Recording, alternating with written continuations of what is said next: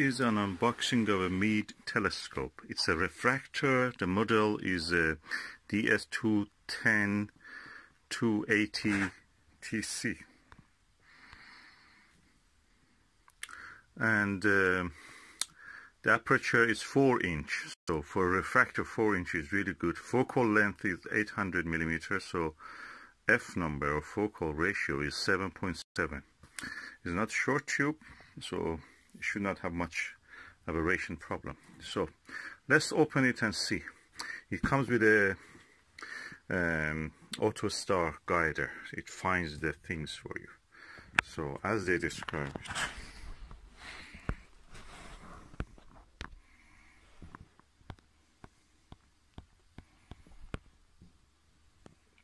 Let's open it.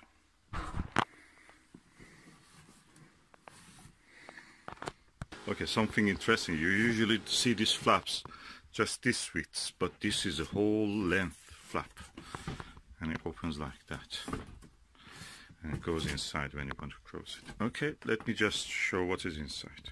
Oh, everything is nicely packed, as you can see. Oh, we came first to the gem. That's the mount or the head. That is where the telescope is attached. So it looks almost like new. So this is the other part of it, which flap clicks on it, clamps on it, and holds the tube. Impressive. And yeah, it has the usual connections, so it must be operating with a battery. Let's see the rest of it. Okay, I'll put this back here, and the second box is a massive tray, accessory tray. So it has a space for 1, 2, 3 eyepieces, and also a space for hanging the control, auto star control. So let me remove those. I will look at this and remove the. Oh, that's the actual tube. It's massive. Look at this. It's huge. Let me see if I can show you.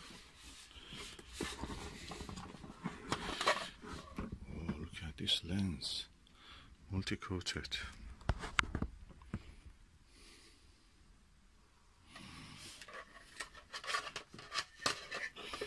So I'm putting the dust cap back.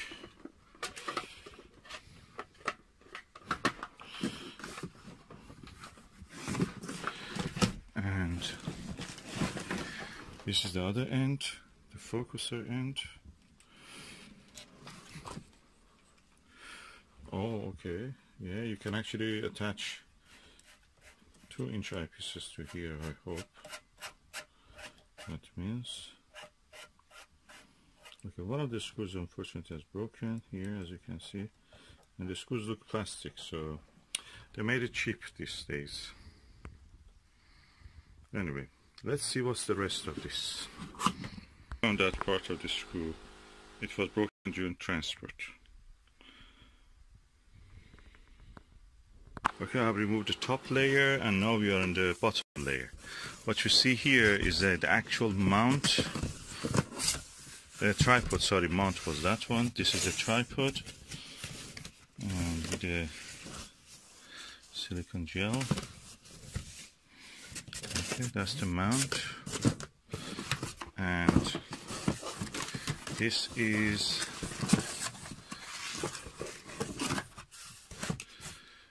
the cable, quite costly if you buy it. It's an eyepiece.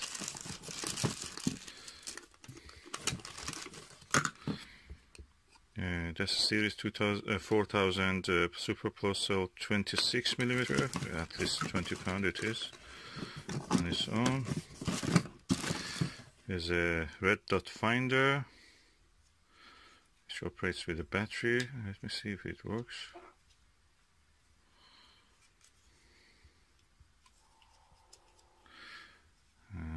Oh yeah, the switch is here.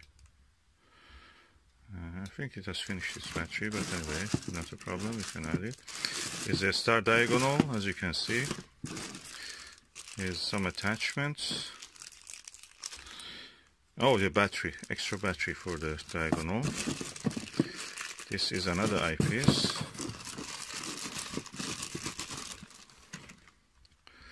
This is a Series 4000 9.7.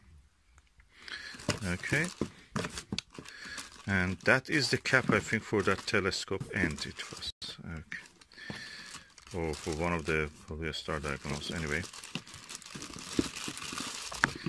so this was one pack.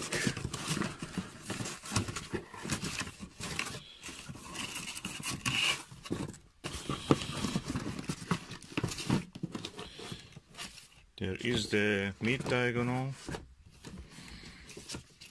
Sorry, manual guide, instruction manual for the auto guider. This is something just, maybe there was something original in it, but now it is in the other parts. And these are also empty spaces. Oh, something inside here. I can guess what is it. Wait and see. Yes, the beautiful Meade Auto Star. This on its own is around £100, or at least £80.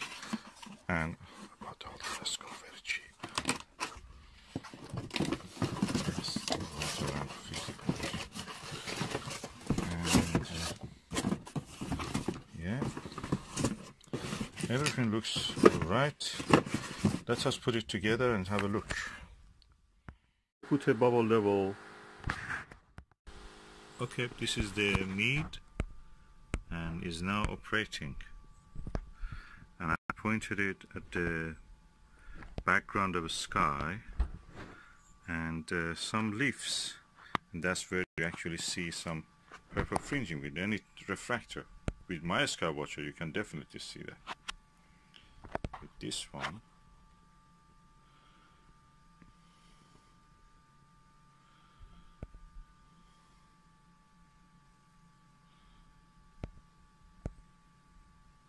absolutely no purple fringing or chromatic aberration.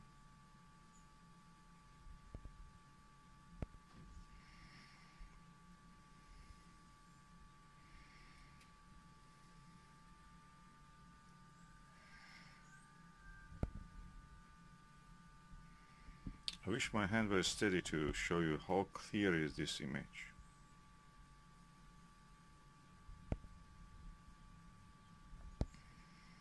Image quality is superb. This telescope is not a ED telescope, it's not a apochromatic telescope, but the image it gives is like an apo. It's really the best telescope. Best refractor that I have actually.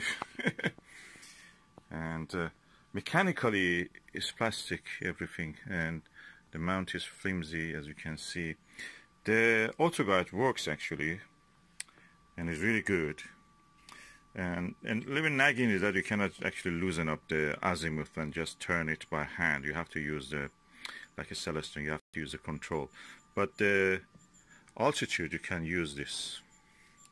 I'm saying you this is good value. They're selling this with in Costco originally for a really discount price, and you read online that people have complained about being flimsy, plasticky, so, but optically they have not compromised on that.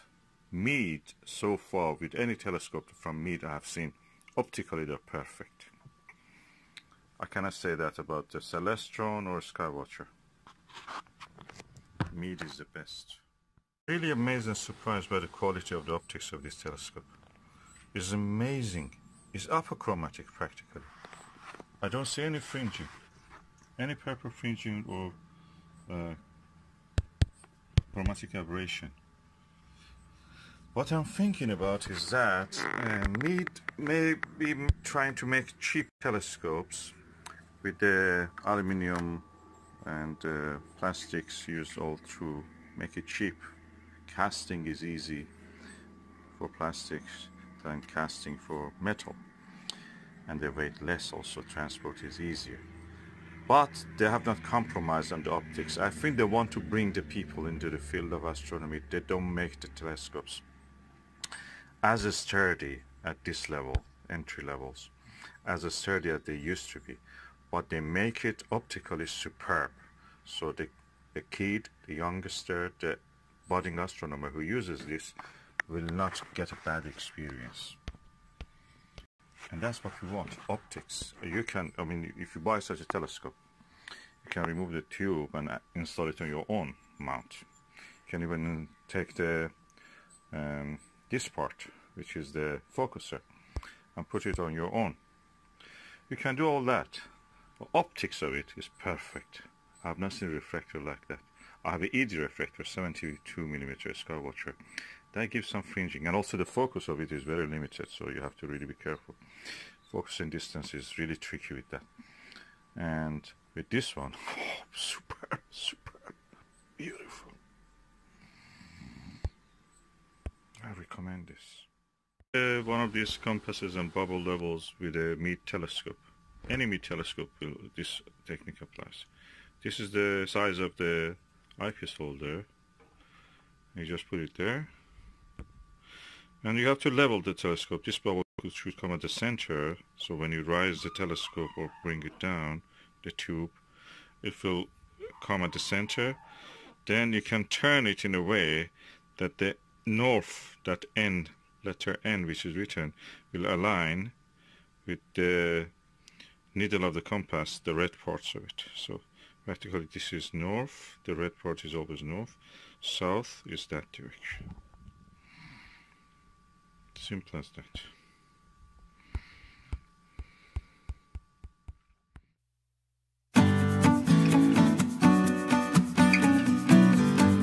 Okay, now I have modified my Meade ETX 125 to accept.